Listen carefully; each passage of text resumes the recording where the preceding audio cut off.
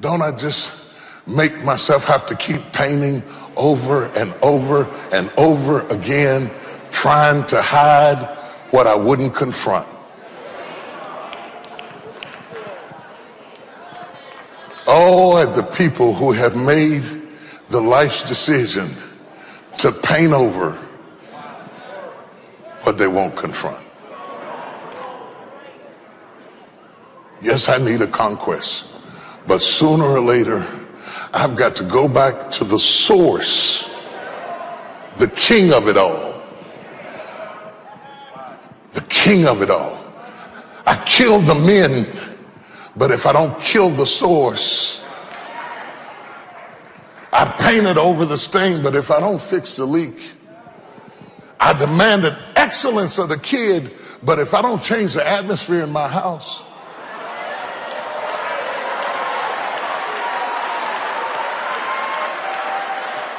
you'd be surprised at the people who are punishing the child, but the child is just showing the problem that's going on in the house. And you're trying to beat out of the child something that is just a sign of something that's...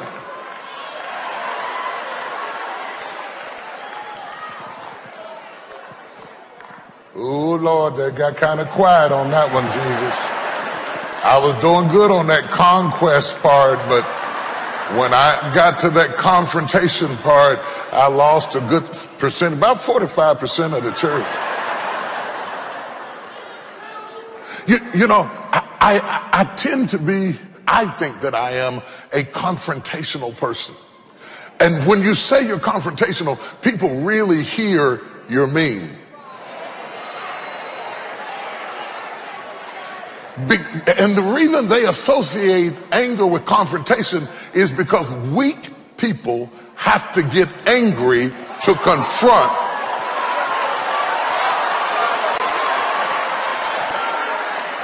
I used to think that real hot-headed people were hotheads because they were strong. They're not hotheads because they're strong.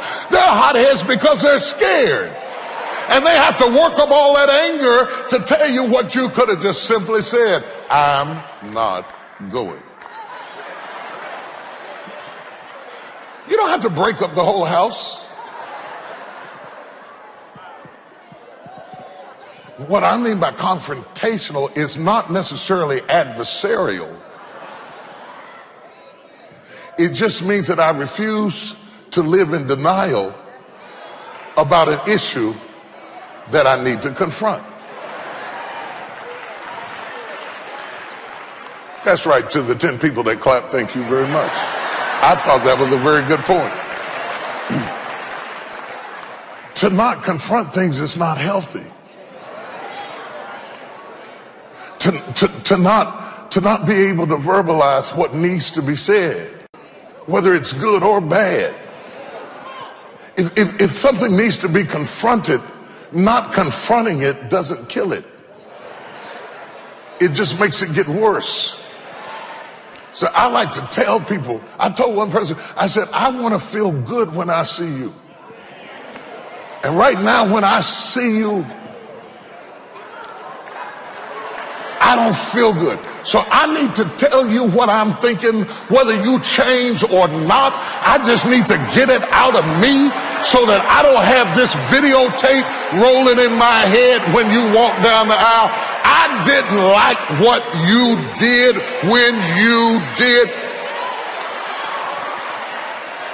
I do it for my emotional well-being. I do it for my spiritual health. I do it so that I won't have hatred or malice or envy or strife. I confront my kings. You just got to confront it. If you're trifling, you just got to confront it. If you're lazy, you just got to confront it. You got to stop blaming everybody. You just got to confront your own devils and say, look, we're going to have it out today. You're lazy, your mother was lazy, your grandmother was lazy. You don't know how to hold a relationship together. Your mother didn't know how to hold a relationship. Your grandmother, none of your aunties know how to hold a relationship. So there's no need of you getting up in his face, popping your neck about what's wrong with him. You simply need to confront the enemy. Okay, thank you. Okay, testing. We're going to find something that works today. Confronting it doesn't mean that you have to be hostile or angry. It just means you got to deal with whatever you got to deal with so that you can really recover what you need to recover. Because you cannot have full recovery if you can't confront yourself. Do you not know the hardest person to confront is you? I do a whole lot better confronting other people than I do confronting me. Confronting yourself means confronting your version of your story. I lost him again, Lord. This isn't going good. The mic went out, the crowd went out, and I still got 2 more points to go, Jesus. I don't know whether we're going to make it or not. Confronting your version of your story. Maybe I learned it wrong. You know, everybody on the news is talking about this newscaster who embellished the story about what happened. Do you see that? You know, I thought you did. I'm not calling any names, but everybody, all the networks, all the journalists just going, he embellished the story. He had it. His integrity is being compromised. The journalist is supposed to. Let me tell you something. Every person in here remembers things wrong. You always remember your story to your advantage. Oh my God, there's some shouting stuff in here. You may not be a journalist and you may not be on TV, but when we turn on your channel, we get your version of the story, and you always come out the hero, and you look better in your story than you do when your kids tell the story.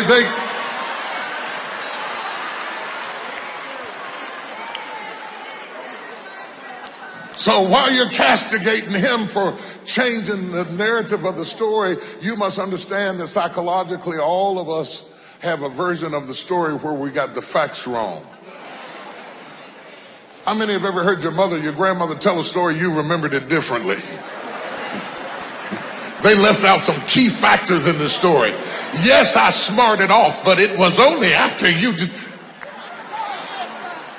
We remember our stories from our perspective.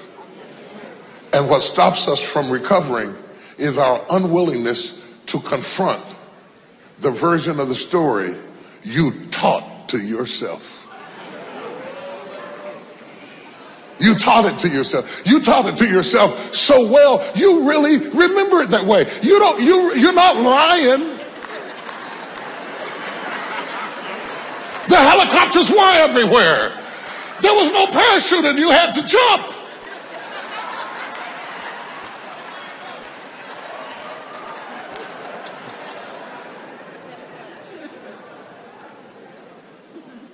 Confront your story. Confront your version of what happened in your first marriage, or it will happen in your second, and your third, and your fourth. And the reason it keeps happening is that you never confront your version of the story.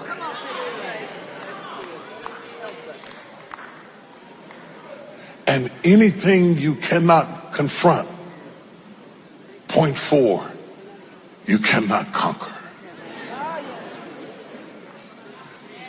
Joshua says, roll the stone away.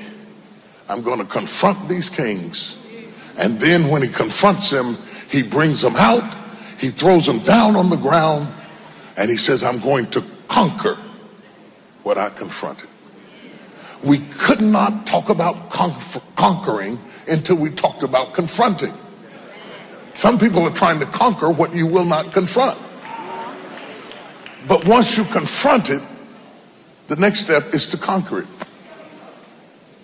Am I helping anybody? To conquer it. To conquer it, to conquer it, to conquer it, to resist it, to not let it have its way, to not let it have control, to not let it destroy your destiny, to not let it kill your future.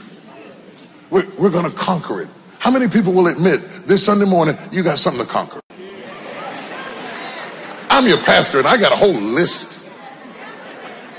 I admire you because you got something to conquer. I got some things.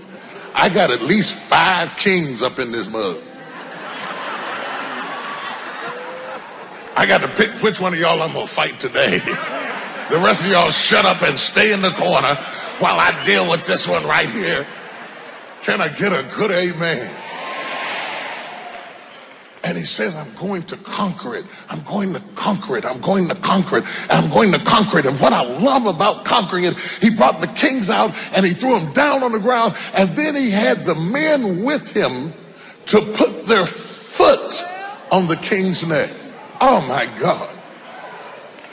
To be able to feel the feel of winning. There is nothing like it in the world. Once you get a taste of being a conqueror, you're going to conquer again and again and again and again. Can I get a witness? There's somebody that's been on a losing streak for a long time, but God has recently turned some things around and you got your foot on something. Glory to God. You got your foot on it. Touch your neighbor and say, I got my foot on it. I feel like 2015 is going to be my turnaround year. This is the season that I'm going to get my foot on some things that have been out of control in my life. I've got my foot on it. Joshua could have just killed him, but he didn't. He said, come here, boy, put your foot on it. This is what success feels like. This is what victory feels like. This is what forward feels like. God says this is your year to feel the feeling of a conqueror. You have been in the valley long enough. God.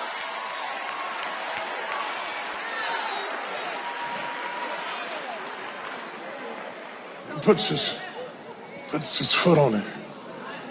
I never will forget when my mother was teaching me to make bread. She said, there's something about dough. You got to feel it to know it. She said that she didn't believe in all of these modern day machines. There was something she taught us about the touch of the dough, the texture. Certain things you know by feeling. The feeling of conquering. The feeling of knowing when to shift gears. You can't just read it in a book. It's a feeling that tells you it's time for a shift. Put the clutch in. Oh, y'all don't hear what I'm saying. See, these automatic clutches are messing us up. It used to be that you lived in a day that you and the car were one in the process, and the car would give you a signal and you participated in the process, and we're losing our sense of feelings and we're depending on automation, and it's taking away our sensitivity. But real victory requires sensitivity. It's not just intellect, it's instinct.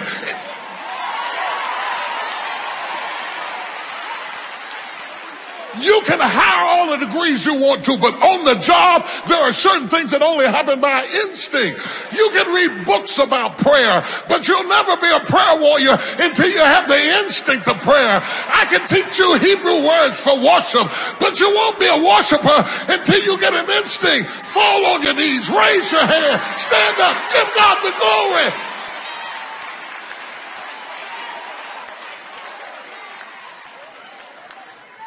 Lord, bring people into my life that cause me to have new experiences, that show me how to put my foot on things that I would not have put my foot on without them. They are sponsors and mentors and tutors who bring your feet to new horizons and let you touch places you've never touched before. And you feel what it feels like to conquer. My mother says she believes I'm a speaker today because she applauded me talking to her in the kitchen. She had a master's in child development, and she says, children don't have respect for their thoughts when parents don't pay attention.